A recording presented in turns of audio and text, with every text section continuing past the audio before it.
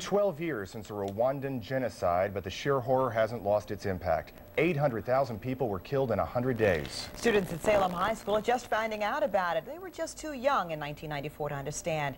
Now they're working on a huge art project, though, that will raise money to help people in Rwanda. Wavy News 10 photojournalist Aaron Kurtz shows us their work. Oh, you did it already? Yeah. You can take it over there and put a piece of clay on it to hold it open.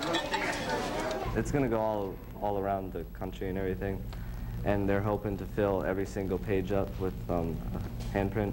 It'll make like $800,000. It's pretty sad.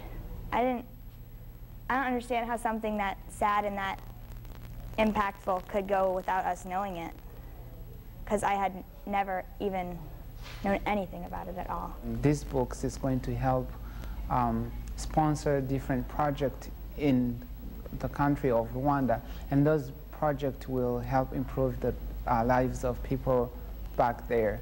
So it's going to not only help them in remembering that there is a memorial representing what happened, but also in a practical way, such as improving the lives. They're little clay pieces that represent the people, and you can put one on top of it to let it dry. I feel the excitement, though, that they're starting to generate, and they're starting to get in them. Wow, like I participated in something huge, and that was what I wanted to give them, that feeling of I'm just one person in Virginia, but I can actually do something larger than myself. How remarkable.